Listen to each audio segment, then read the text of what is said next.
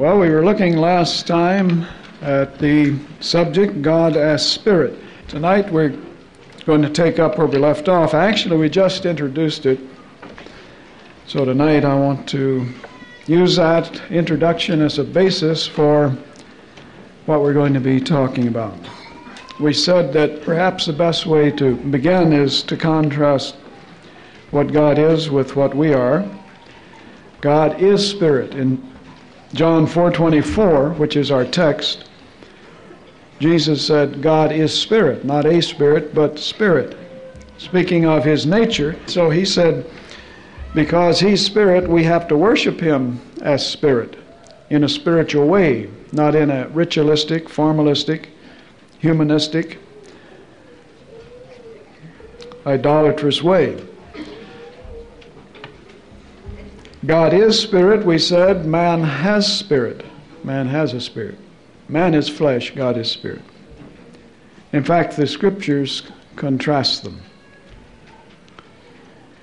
We said, too, that man is the adjective and God is the noun. Man is spiritual, God is Spirit. We said, too, as Spirit, God is presented in the Bible in two aspects. As to His nature or being, God is Spirit. But one of the eternal manifestations of that being, or nature, is the Holy Spirit. Remember, you can't divide God up, but we're dealing not with the triunity of God, Father, Son, Holy Spirit, but we're speaking of God. God is Spirit. And so as to His nature, He is Spirit, but when He manifests the nature, it is the Holy Spirit. Of course, we've already covered that Jesus Christ is God, so we're not talking about His incarnation and whatever. He was Spirit before the incarnation, but you see now He is forever God-man in a glorified body. So we're thinking of God as God, not as the triune God in other studies. But here, God, when He manifests His nature, then we call Him the Holy Spirit. So tonight we want to try to come to some understanding of what Jesus meant. At least begin. We'll be on it probably a few weeks. When He said God is Spirit, what did He mean? Well, let's look at what it means for God to be Spirit, first of all. We see that God is Spirit, first of all, by logical implication.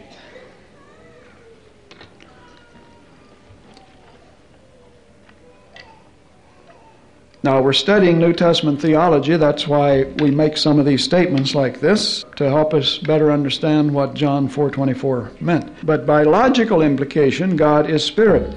What we mean by that is this, that since Spirit, not finite matter, but Spirit is the highest form or order of existence that's possible. Since Spirit and not created or finite matter is the highest form of existence possible, then the Creator of all things must Himself be of the highest order possible. In other words, when you conceive of God, the highest conception of Him is that He's Spirit, not something finite, created, not something limited by time or distance, but pure Spirit. That's just logical. Now, in Romans 1:20, Paul states that it is. In 1:20, he says that man, from observation of the created order, man, from his observation of the created universe, can come to the conclusion that there is an invisible Spirit or Creator. Obviously, He's invisible.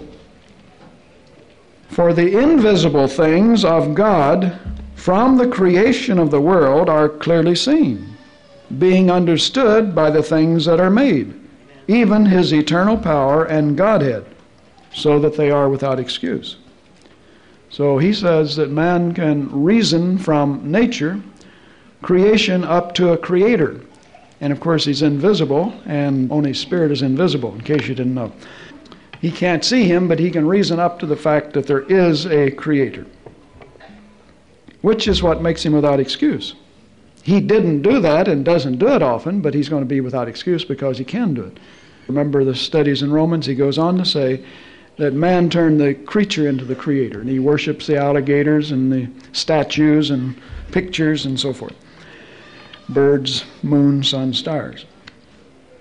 We're talking about from just logical implications, you can see that God, if he's God, would be spirit. Another aspect along this line is that all man sees is decay, change, and the death of the whole material universe.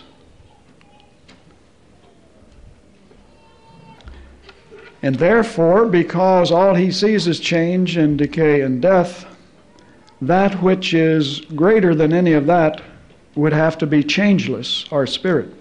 And only spirit, as we'll see, and as you should already know, is immortal, changeless, doesn't change at all.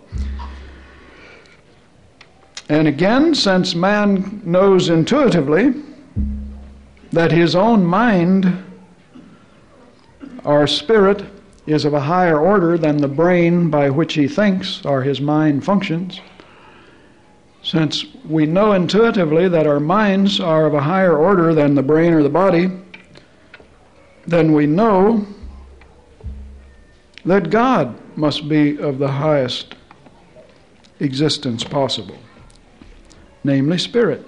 In other words, you know that you, the thing that's thinking, and some of you looking up here, some of you writing, and your mind's working, you know that that mind by which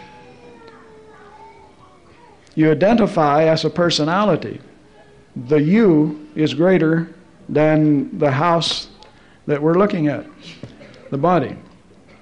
Or you can take the brain out and you see that'll decay and return to dust.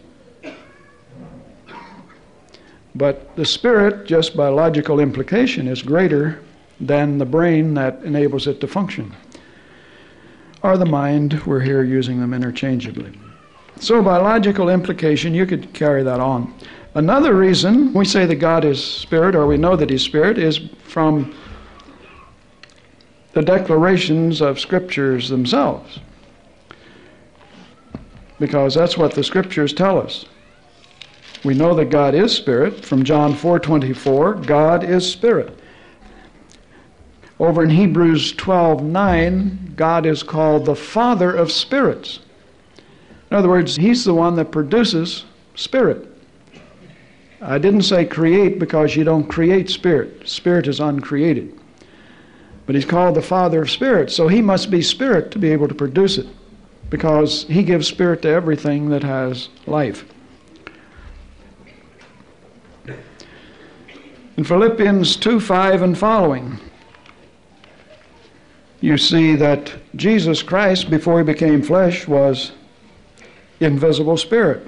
Let this mind be in you, which was in Christ Jesus, who being in the form of God, see, that is spirit, being in the form of God, thought it not robbery to be equal with God. He emptied himself and took upon himself the form of man, you see. So he's contrasting form of God with form of man, or the nature or being of God with that of man. So by declaration there in Philippians 2:5 and following, the apostle states that his earthly form was not his original form or his heavenly form, which was the God form or invisible spirit. And you can compare with that, since this is New Testament theology, we do make some references to the Old Testament, but compare with that Isaiah 31:3. God says through Isaiah 31:3, that he's not like created flesh, but he is spirit. In other words, he contrasts his nature with horses who are flesh. Israel's trusting in horses, but he says, I'm not flesh, I'm spirit. And then thirdly, we see that God is spirit from Scripture teaching. That is doctrine. We see this, first of all, because the Scriptures, the doctrine concerning God, one of the doctrines, tells us he's eternal. So his eternalness shows us that he is spirit, because only spirit is eternal. Anything created is finite. God is infinite, eternal. Not that they're the same things, but anything created is finite, and its finitude consists in the fact that it was created. Because anything that has a beginning has to have a what? An ending, of course. Only spirit would have no beginning or ending. We have a spirit, and angels are spirits and so forth, but you see, they all come from God. And like Solomon said, at death they go back to God, in the sense it's from God and his. Now, we've already covered all of that in biblical theology. You have to make your little references to your notes you take to say, listen to this or check it in biblical theology. We dealt with all the details of that. That it's God's spirit, but when he gives it to man, the scriptures then speak of it as man's spirit. In other words, my spirit. 1 Thessalonians 5:23, man consists of body, soul, and spirit, Paul says. But it's still from God. So there's no creation of spirit. God simply imparts spirit. We'll see what spirit is later, but he simply imparts spirit to that which he gives life to. Without spirit, there'd be no life. See, there's no soul apart from Adam being created out of the dust of the earth, and God breathed into him spirit, and he became a living soul. The soul is the person. We'll get to that, but we've already been to that many times. So his eternalness, only spirit can be eternal. Anything created is finite. And saying that God is eternal, as the Bible does, is just another way of saying God is spirit, because only spirit is eternal. Everything else is in the process of change, decay, and death. Everything in the universe, including you. But because man is spiritual, has his life from God, then of course, once he comes into existence, becomes a living soul or a personality, then that is eternal. That being will remain for all eternity. But it had a beginning, and so it's finite. Romans 1:20, 1 Timothy 1:17 tell us that God is eternal. Now we'll say more about eternity later too, although that's in detail on biblical theology tapes.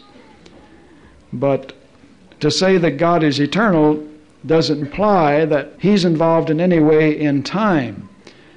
But I want to save that for later. What I'm trying to say at this point, that eternity is not to be confused with endless time.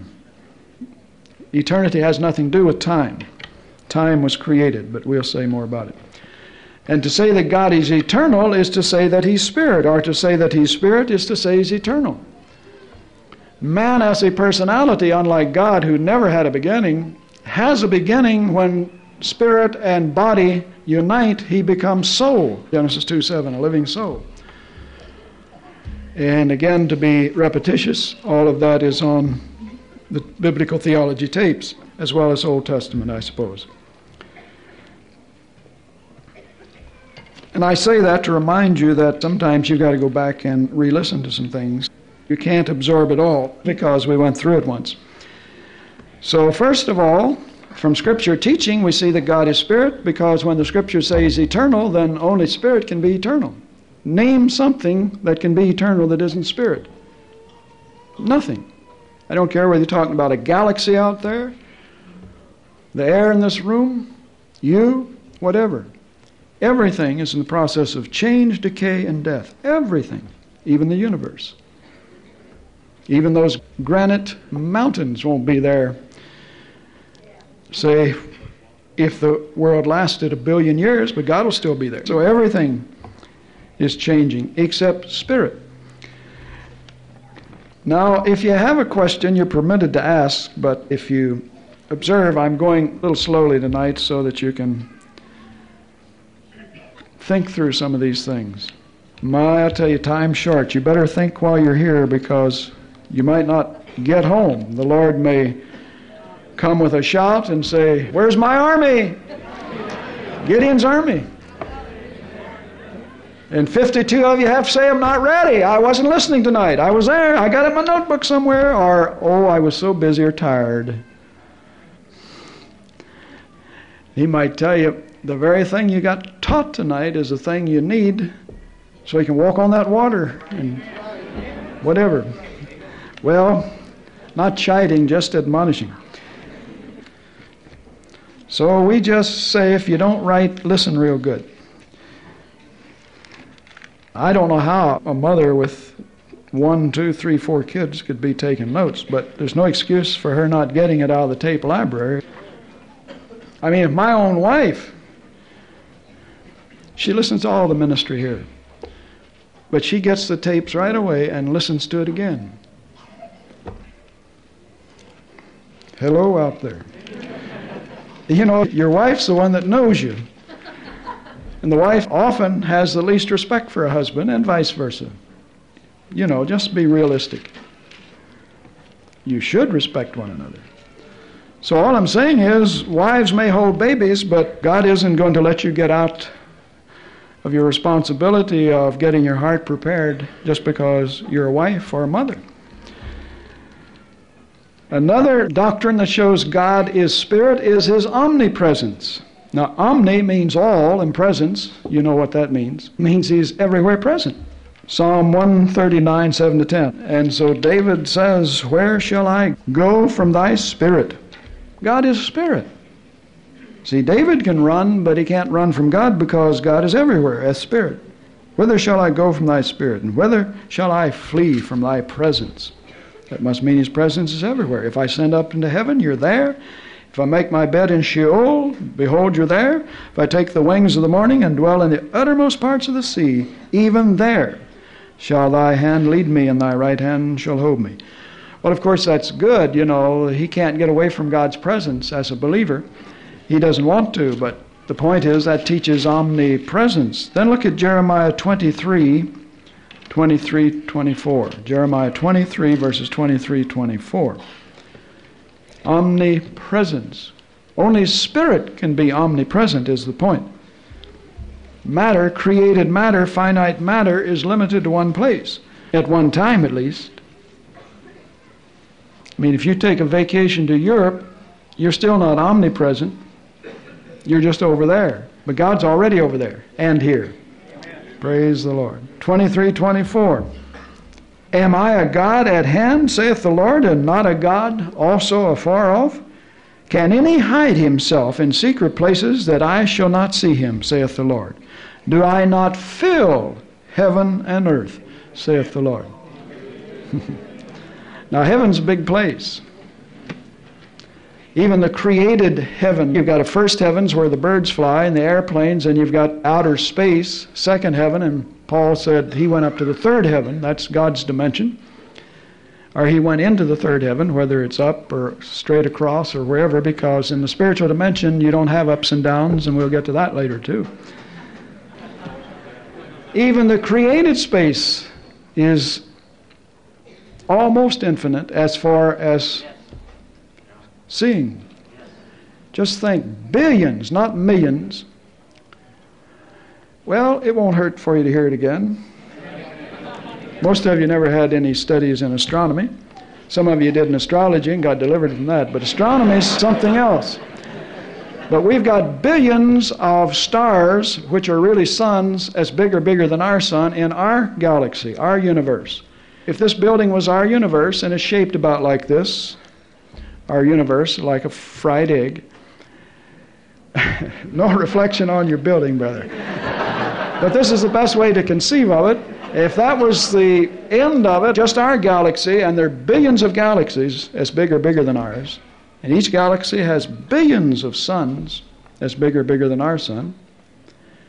The sun's 1,000 times bigger than our Earth.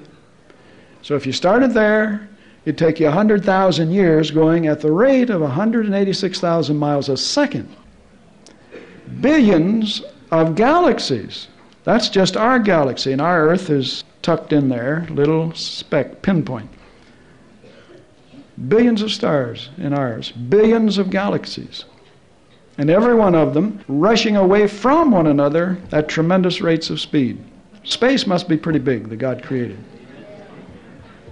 In fact, it's boggling the minds and has of the astronomers for centuries, and now they've come up with a new theory that maybe it's like an accordion. It's expanding, and then after billions of years it'll contract on itself and just goes back and forth. And the new theory is there was never any beginning. Well, only problem with that, they've applied that truth to the wrong entity. God had no beginning, and He created this, but they can't fathom how billions of galaxies, and remember, ours is not the biggest, and it takes 100,000 years traveling at 186,000 miles a second just to get across it. Billions like that, all traveling at tremendous rates of speed away from one another.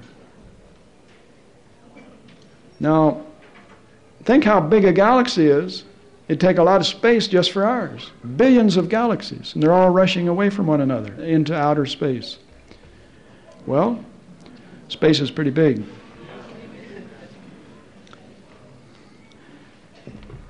But God says He fills heaven and earth, and He means all of the heavens and all of the earth and galaxies and whatever. He's talking about 1, 2, third heaven.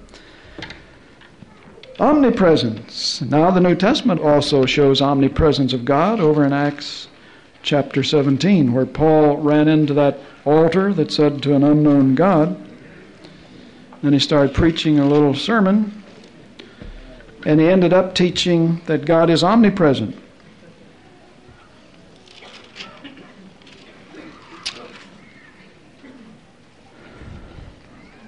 Verse 24, God that made the world and all things therein, seeing that He is the Lord of heaven and earth, dwelleth not in temples made with hands, neither is worship with men's hands as though He needed anything, seeing that He gives to all life and breath and all things.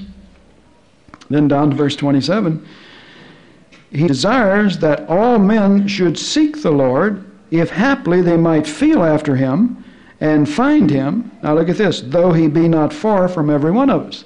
Now that's omnipresent. In other words, they should be seeking God, and they won't have to look very far because He's right here anyway. Amen. For in Him we live and move and have our being, as certain also of your poets have said, for we are also His offspring.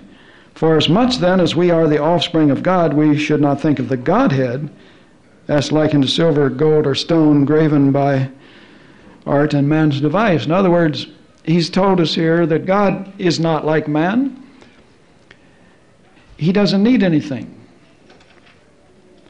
In other words, you can't worship Him with your hands or with devices of men. You can't make a statue or image of Him, He's saying here, and worship that and call that God. In other words, He's implying through all of this that God is spirit and that God is omnipresent, and therefore that implies that God is not like man, nor needs anything like man, nor is He like gold, silver, anything you can make. He's unmade. He's spirit. So there we have spirit and omnipresence. Those things are all there when you read the Bible sometimes. Meditate on them. Another thing from a doctrine of the Bible shows that God is spirit is His invisibility. He's said to be invisible in Colossians 1:15, 1 Timothy 1:17, Hebrews 11:27. God is said to be invisible. Now, only spirit can be and remain invisible without hiding. Anything material has to try to counterfeit God's invisibility. So we try to hide. I mean, not necessarily always in a bad sense. You try to make yourself invisible if you just want a day off. You might hide somewhere. But see, we're counterfeiting what God is. The very fact that He's invisible tells us He's spirit, because only spirit can be invisible without hiding, without trying. Man cannot make himself invisible. He can only attempt to duplicate what God is, spirit. God who is invisible has the power to make himself visible, but man who is visible has no power to make himself invisible. And the reason is, he isn't spirit. Now, is Jesus an exception? That is, before his resurrection and glorified state, when, of course, in that body he can be visible or invisible at will. But is he an exception? Because we have passages where he seems to disappear to escape his enemies. I like that. But is that his power to make himself invisible? Or is it God blinding or veiling the eyes of his enemies? It's probably the latter, because remember, Philippians 2 said he emptied himself of his divine prerogatives, not of being God. You can't cease to be God if you're God. Anymore, you can cease to be a human if you're human, or a dog if you're a dog. I don't care how many tricks a dog can do, it isn't anything but a dog. It isn't a cat, it isn't a Mercedes-Benz, it's a dog. But Jesus, in his humanity, said he emptied himself, said he could do nothing except by the power of the Spirit, which made a true humanity out of it. Therefore, he lived by total faith and obedience.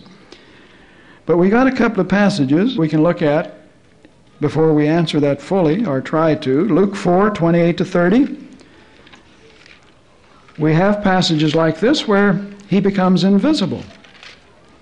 Or it's implied that he does. Luke 4:28-30.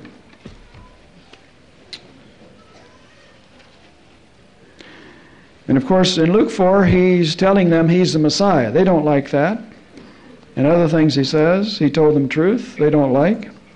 And all that were in the synagogue, when they heard these things, were filled with wrath, and rose up and thrust him out of the city, and led him to the brow of the hill whereupon the city was built, that they might cast him down headlong. But he, passing through the midst of them, went his way. Now they've got a hold of him. There's a mob. You know, think of the hostages over there. Why don't they walk away? Why don't they pass out of the midst of those? Then another passage where he does that is John 8:56-59. Jesus is here telling the Pharisees, your father Abraham rejoiced to see my day, and he saw it and was glad. Then the Jews said unto him, you're not 50 years old, and how could you have seen Abraham? Jesus said, verily, verily, I say unto you, before Abraham was, ego eimi. Greek students, ego eimi.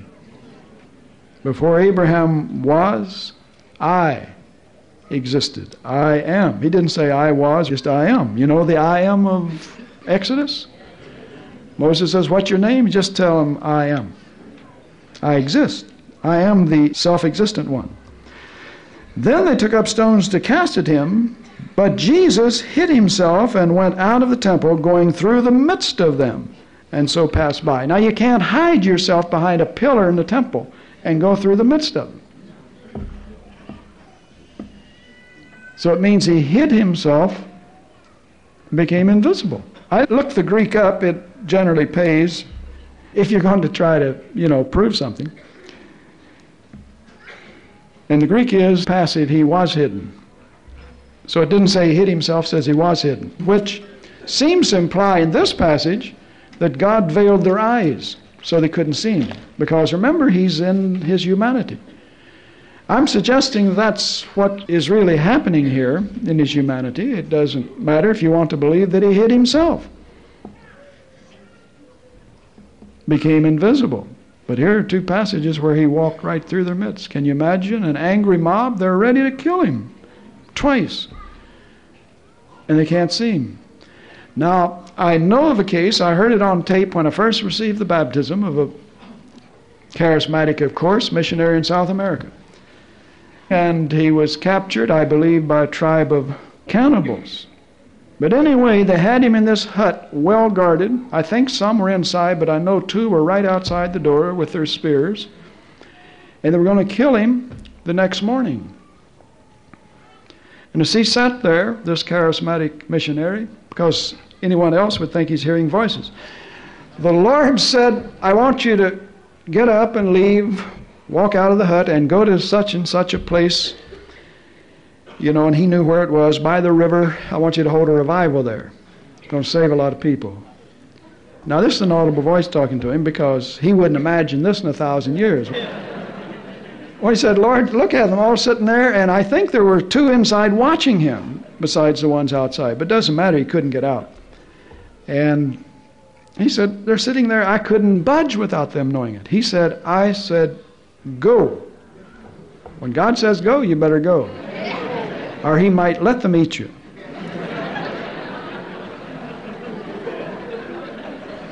So he said, all right, Lord, you say go. I don't understand it. And he got up and just walked right past them, invisible. As far as their eyes were concerned, they were veiled. You see, he didn't become invisible only to them. I mean, there he was. He could see himself and them, but they couldn't see him.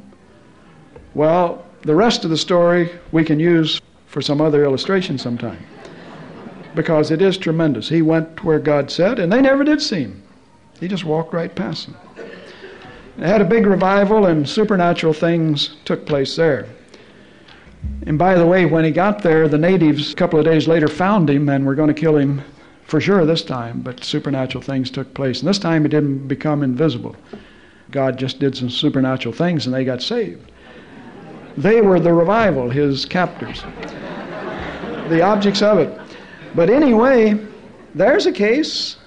That seems to be what happened in the case of Jesus, because it says in the Greek he was hidden. Now in the other passage it does say that, he passed out of their midst.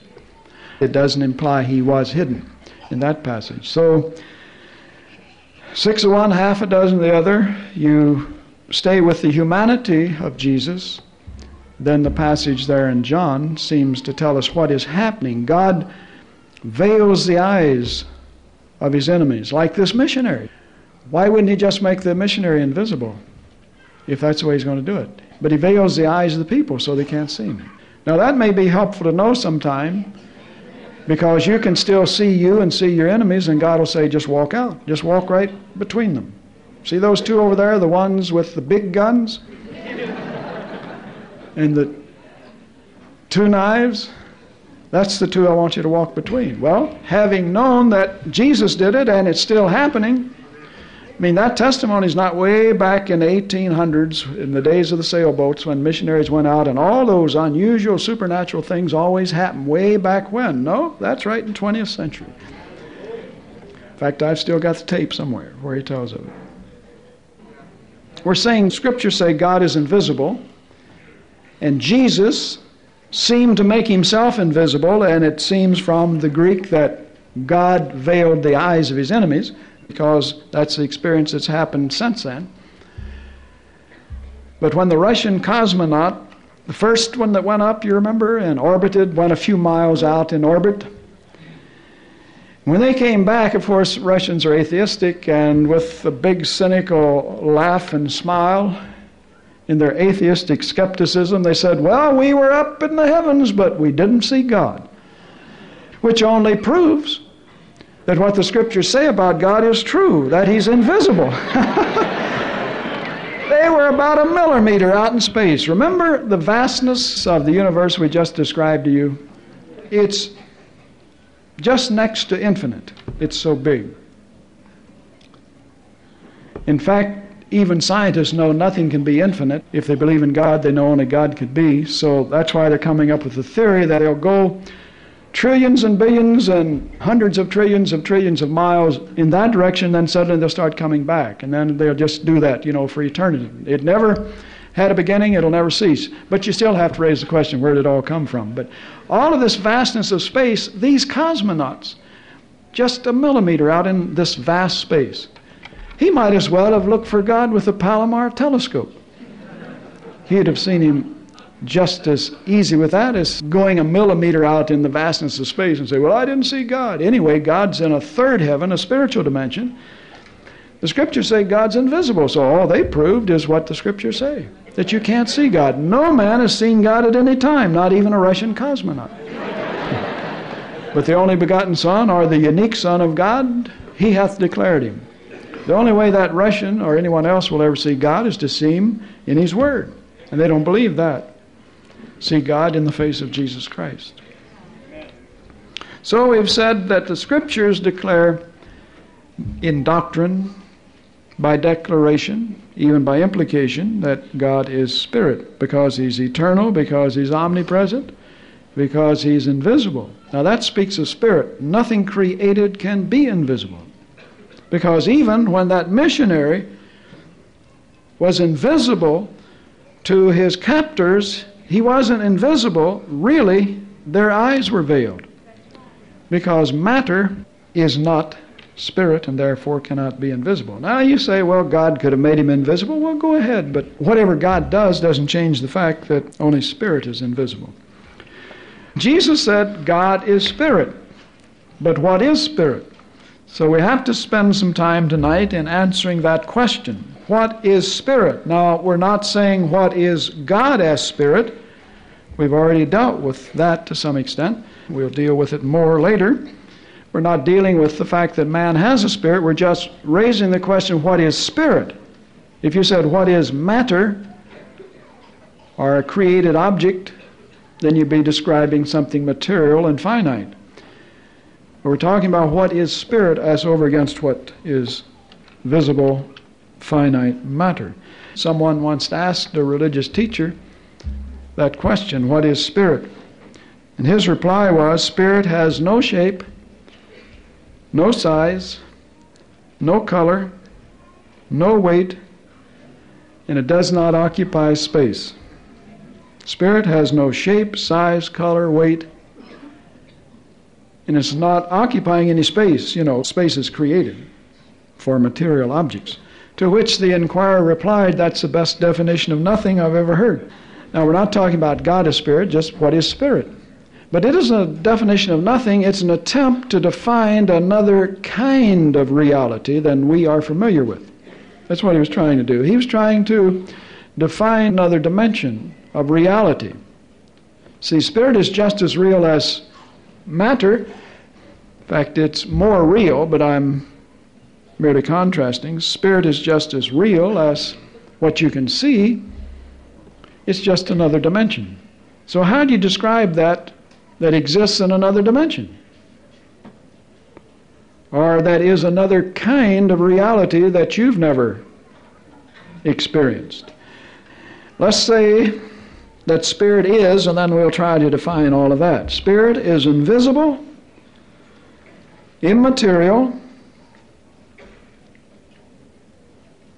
spaceless, and immortal.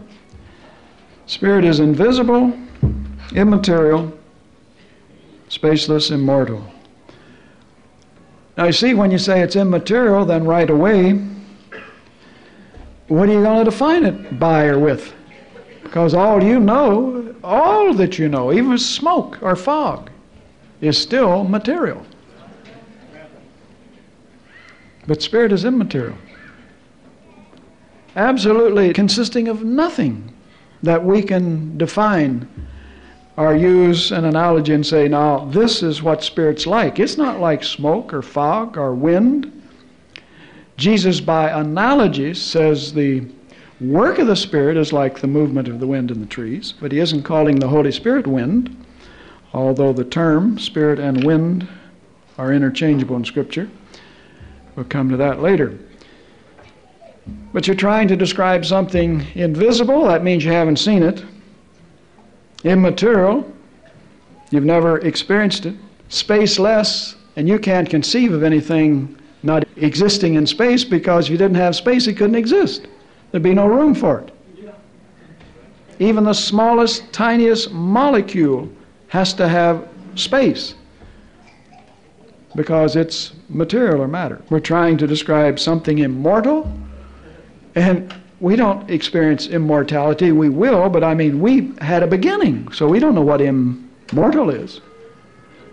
You know, when you've been there 10,000 years, you'll begin to know by experience what you believe now by faith, but it's not something you've experienced. You can't experience immortality as a finite being. You had a beginning. You will experience it. I don't want to have to put 15 footnotes to every statement, because we're talking about things we don't know anything about, except what the Bible shows us. You want to define spirit? It isn't an easy job. But we're going to help you so that you will do what Jesus said in John 4:24. God is spirit, and He's seeking people who will worship Him in an acceptable manner. He says He's seeking men and women who will worship Him in spirit and in truth, because He's spirit. You see, there's something about what He said when He said God is spirit, that He wanted you to know that first before He said, here is acceptable worship, and everything else He's rejecting, all of those idols and rituals and formalized programs every Sunday that men call worship. He's looking, He even seeks people, He says, who will worship Him in spirit. In the spirit. Oh, in the spirit. He didn't say spiritually, religiously. Well, we won't get ahead of the story too far, but without the baptism of the Holy Spirit, you make a feeble effort at best. I don't care how pious you are, how good you can sing. You may be the leading voice in the choir, whatever. You'll have a very hard time even coming close to worshiping God in the Spirit. And you don't have to sing in the Spirit to worship God in the Spirit. Just pray in the Spirit, like Paul says. I pray in the Spirit more than you all. Of course, there's a place with the understanding. And so, what are the implications of Jesus' words when He said, God is spirit, and they that worship Him must worship Him in spirit, for the Father's seeking such to worship Him. He's not seeking all that dead ritual, beautiful choirs. He's seeking people to worship Him who can worship Him in spirit as well as truth. He's pointing right to those temples, those Samaritan temples, and He refers to the temple in Jerusalem. He says that isn't worshiping God in spirit. And look at the temples they're putting up today. They call that church. Church is the people. Well, we'll look at them one at a time. We've already dealt somewhat with the invisibility of God, so you know what it means to be invisible. So, what is spirit? First of all, it's invisible. If you can see it, it isn't spirit. Now that ought to be enough and we could move on, but that probably won't be enough. If you can see it, it isn't spirit. What is spirit? First of all, it's invisible. Now, if you do see it, then one of two things took place. When the two dimensions merge, the visible and the invisible, so that you see the invisible, then what has happened? Well, one of two things. If you're conscious when you see the invisible, what I mean by conscious, you're not in the Spirit or in a trance like Peter in Acts 10. If you're conscious and you're seeing the invisible with your eyes open, and that does happen, Jesus appears, an angel will appear. I'm not talking about a vision now. We'll get to that later. It means not that your eyes see the invisible, because these eyes can't see the invisible. Even though sometimes, even in Scripture, it is said God opened His eyes and He saw the angel, you know. But what's happening, the invisible, which has the power to do this, makes Himself visible to your sight. See, you're still seeing the pillar, the light and all, but there stands Jesus, or there stands the angel. Now don't confuse that with getting caught up in the Spirit. That comes later, doesn't it? We have to stay with one thing at a time. So Spirit is invisible. If you see it, it isn't Spirit.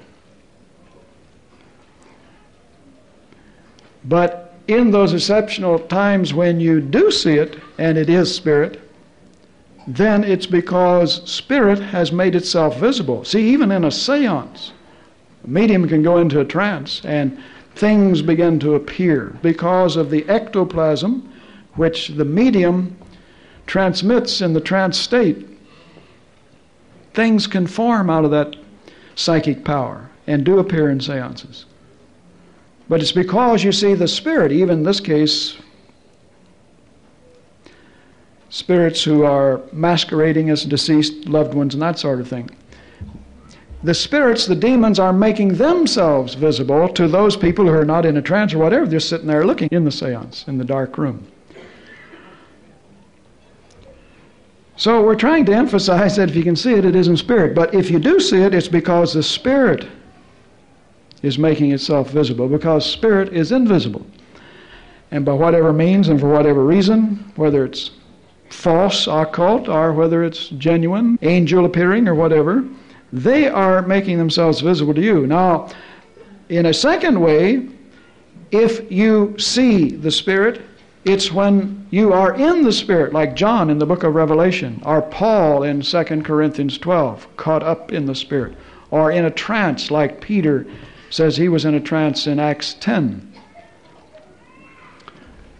Not that what he saw a vision, is following the analogy of what we're talking about, but I just use the term trance because it does occur in the Bible and doesn't always refer to something occult. And in that case, then your spirit can see spirit because you're in that dimension. Like Paul caught up and he saw the things in the Spirit. So all we're trying to do is to help you understand that spirit is invisible. You can't see spirit. And so whenever you do, and some have, we're not talking about visions and so forth, we're talking about seeing the Spirit. The Spirit has no visibility.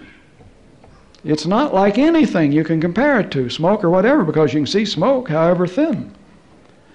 It's invisible. So keep that in mind. It's invisible. If you see it, it's because something supernatural has taken place. When those two dimensions merge supernaturally, visible and invisible, it's because the invisible has made itself visible. It has the power to do that. Remember, we've already said you can't make yourself invisible, but spirit can make itself visible. So, invisible. Secondly, immaterial. Spirit is immaterial. Now remember, in all of these things, we don't know them in experience. We're just trying to understand what Jesus said when he said God is spirit, because everybody you know, and including some of you, and I hope you're delivered of it, always think of God as that picture that somebody painted of Jesus. Or some statue if you came out of Catholicism. Or that so-called statue of Christ down there in Buenos Aires in South America. You always conjure up something in your mind. You can't conceive of God. As far as appearance, he makes it plain that he does not want you to try to conceive of him in any human or created form of anything. Not even a dove, he says. Yes, he mentions that. Not even a bird. Charismatics, every time you see the bird, the Holy Spirit. That isn't the Holy Spirit. Well, anyway, we're talking about something immaterial, spirit. Now, the material body, for example, has parts. By contrast, material things, take a body. It has parts. Eyes to see, ears to hear, legs to walk, lungs to breathe, heart to circulate the blood. Parts. But you can't divide the spirit up into parts. You see, there is no element of spirit which is not the whole essence, or spirit. Because it's immaterial. You can't divide something up that's immaterial. Go ahead and try. You can even chop smoke up into little pieces. It'll flit around, but you can cut it up. If you're fast enough to move your hands through a little pile of smoke coming off the campfire, you can divide it. But you can't divide spirit up because it's immaterial. How do you divide something that has no parts? Even the resurrection body isn't going to have a heart, our stomach, our lungs, our reproductive organs. Go on, name the rest. It'll be a new glorified body. We know not what it'll be like, we're told, but it'll be like his. not need a heart because the heart circulates the blood, and we're told flesh and blood cannot enter the kingdom of God. So anyway, it's immaterial. Now, when you think of God as spirit, you can see why that we teach here you can't divide God up.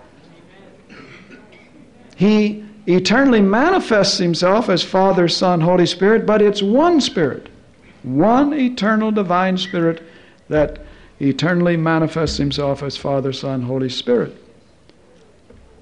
That's why Jesus could say, I and the Father are one Spirit.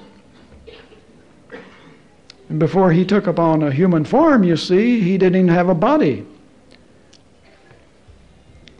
Now, God can manifest himself in heaven to us any way he wants. He sits on a throne, but he fills the universe, he says. How can he do that? He's spirit. If he wants to manifest himself to people, to the angels, when I say manifest in a veiled form, because no one has seen God at any time. I know of 3 cases where they said they're before the throne, but you don't see the Father. The Son will manifest himself, but not the Father. You just know he's there. Eternal light. But anyway, what we're saying is that the triunity of God is an example of how that Spirit cannot be divided up. Because God is not divided. That's a basic tenet of biblical Christianity.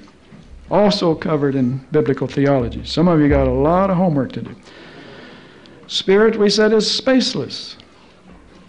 Now, if you think you had trouble with something being invisible, that's hard enough to conceive. I tried to explain to you, if you see the invisible, it's not spirit.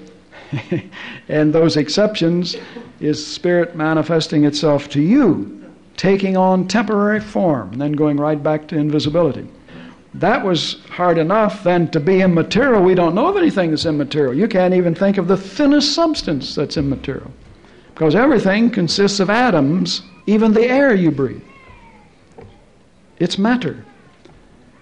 Well, if you think that's hard, it gets progressively harder. Spirit is spaceless. See, all you know is that, well, here's a pulpit, there's a chair, here I am, you say, you're occupying space. Something which is immaterial does not occupy space.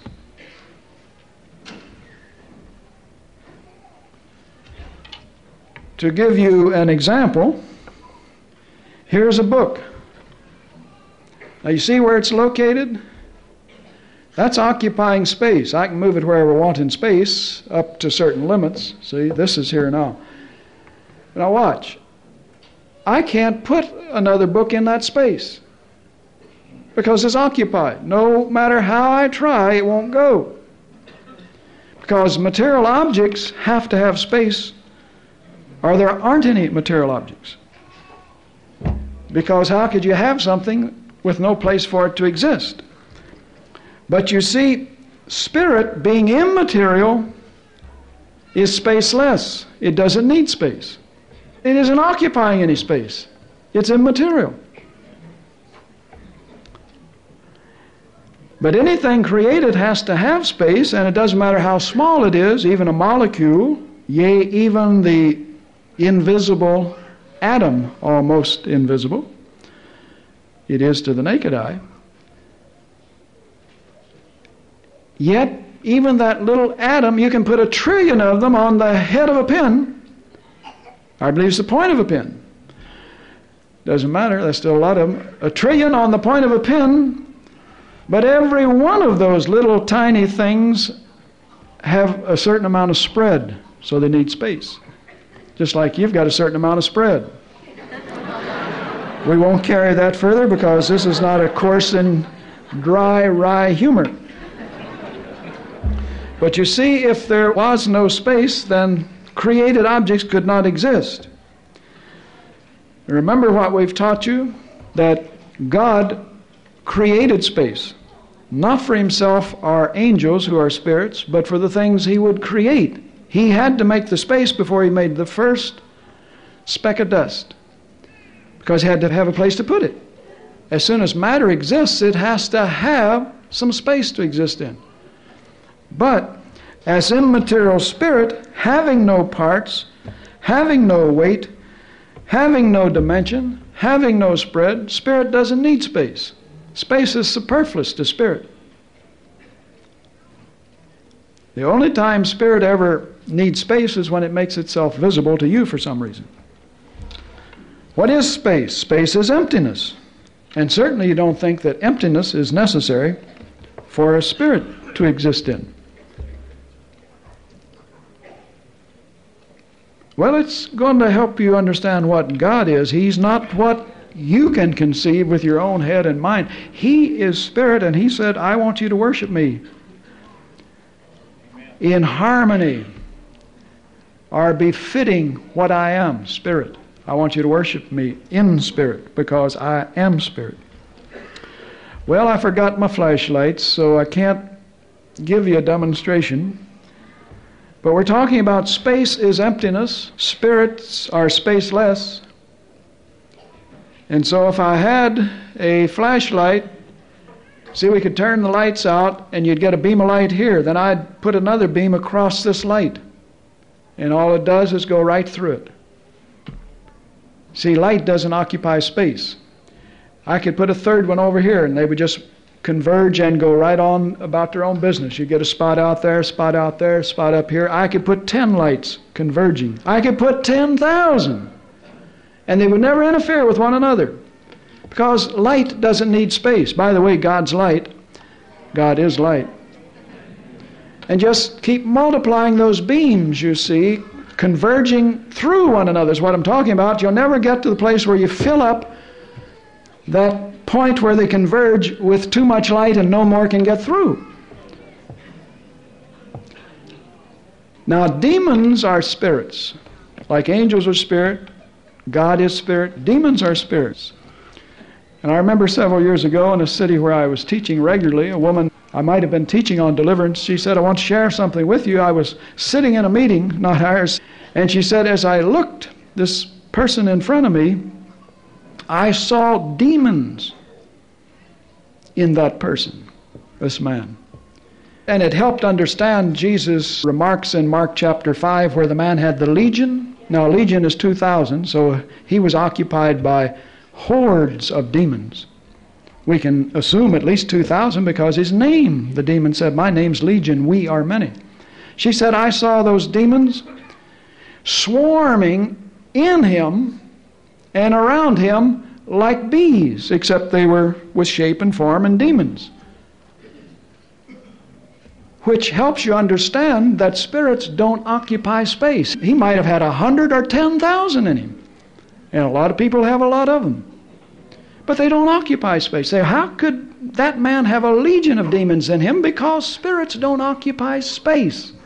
They just, like beams of light, can flow through one another. Of course, in this case, they were being made visible to her by God, showing her this. But until God made them visible to her eyesight, or we can say opened her eyes to see them, however you want to term it, they were invisible. And they don't occupy space. That's how you can go through a deliverance session with a person and like 100 demons come out if you want to stay there all night. It's because there could be 100,000. So spirit is spaceless, which helps you understand Mark 5 a little better, I hope. Spirit is immortal. Now, material objects can be changed in form. Unlike spirit, material objects can be changed in form. The easiest illustration is water. You can freeze it and make ice. That's a different form. You can boil it and get steam. That's a different form. You can condense the steam, you get water, and then you can freeze it. You can go in those three forms over and over. So material objects can change.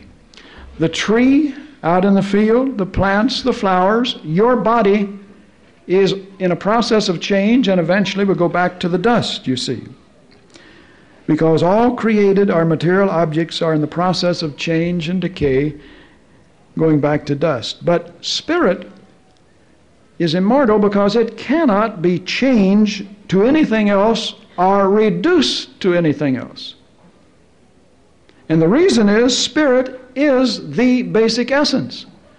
And when you get to the basic essence of anything, then you can't do anything else with it or make it anything else or less. So spirit cannot be changed into anything else. It can't be broken up into parts like your body or a chair, like a material object. Spirit remains the whole self all the time. Spirit is the basic essence. There isn't anything it can be changed to or reduced to. Think of the analogy of the light again. That's the basic essence. And so there's nothing else you can reduce light to. It's immaterial and spaceless. Now, we said spirit is immortal for the simple reason that that is the basic essence and it can't be changed into or reduced to anything else like created things. Not only can, but are changing. That's why it's immortal. When you get down to spirit, that's the basic essence. And see, God always was. God is eternal. God is spirit. God always was. Because that's the basic essence, out of which everything else was made or created. Now, don't stumble over that, because Psalm 104 says that He sends forth His Spirit and the grass and flowers begin to sprout forth. He takes away His Spirit and they die. So spirit is the basic essence. Now, I didn't say a blade of grass had a spirit, and I'm not going to try to explain what it didn't say either. It's in Psalm 104. In other words, without the basic essence, there would be nothing. God is the basic essence. That's why He said, I am. He could say, I'm eternal spirit, and He does say those things in His Word, but He just said to Moses, tell them I am. When Jesus comes along, and by the way, that's Jesus pre-incarnate talking to Moses. Remember, Abraham saw Jesus' day. That's before Moses. And God called Abraham. That was Jesus.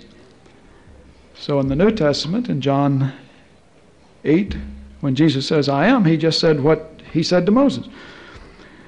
And that's the same as saying, I am the basic essence of all things.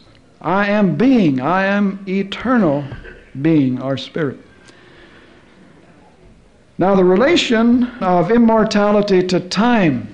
We're talking about immortality. That must mean it's timeless, or eternal, or something, or both, or one or the other. What is the relation between immortality and time? Now we're thinking of spirit as being immortal. Well, immortality of spirit, as we've already shown, it is immortal. Unlike created matter, is not affected by time. Spirit is not affected by time. Your body is, which has the Spirit from God, but spirit itself is not affected by time. And it's either alive unto God, and thus it will spend eternity in heaven, or it's dead unto God and will spend eternity in hell. But in any case, it's immortal because it's spirit. That's why the Scriptures teach that soul, spirit is or are immortal. Now, why is spirit not affected by time? It's because time is measurement of change. If your watch stops, it won't give you time.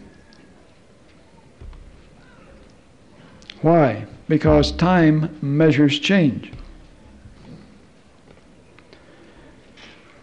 Now, everything created in the universe is in the process of change. The earth, your body, the fruit tree, the air you breathe in this room, the temperature of this room, every second it's in the process of change. Whether you can always measure it is beside the point. It is changing. And so time was created when the universe and space were created. Why did God have to create time when He created the universe and space? Is because as soon as He created an object to put in that space, it began to change.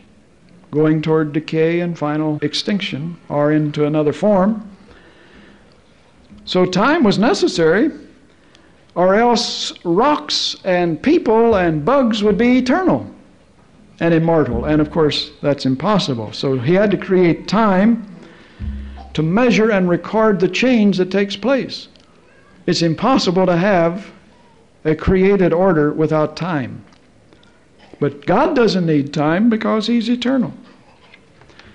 And that's why we said that it's an error to think of eternity as endless time. Time and eternity are two different concepts. Now that isn't detailed in biblical theology, but it was necessary to say a few things about it at this stage. And of course, the concept of spirit not changing, being immortal, ruins Seventh-day Adventist theology concerning the annihilation of the wicked. Because if you know what spirit is, you'd never fall into that blunder. Because you can't annihilate what's immortal. You can't burn up what is immaterial. And their doctrine teaches that the spirits and souls, the person, body, soul, and spirit, will perish in hell. They teach annihilation. Well, you can get rid of the body, but you're not going to get rid of the spirit because spirit is immortal. It's going to spend eternity somewhere, but it's immortal. Well, that's a good place to stop. Let you meditate over that. And then we're going to be getting into what are the implications of Jesus' statement in John 4:24. This will help you to understand why God isn't what you are. He gave you of Himself when He saved you, but God is spirit. And even in the New Testament, man is like the flower of the field. Today, here, tomorrow, gone. But God and His Word are eternal. They abide forever. Now, it doesn't, so say, imply what everyone could dream up about what you said. Of course, those who are born again have eternal life. But God, even in the New Testament, contrasts what we are with what He is. And I've been preaching it for years, that you'll never obey John 4:24 in any institution or religious system of man. But we ought to be a church that learns how to worship God in an acceptable manner. And that's why Jesus spent a whole chapter talking about it. Well, God bless you. We'll see you Sunday.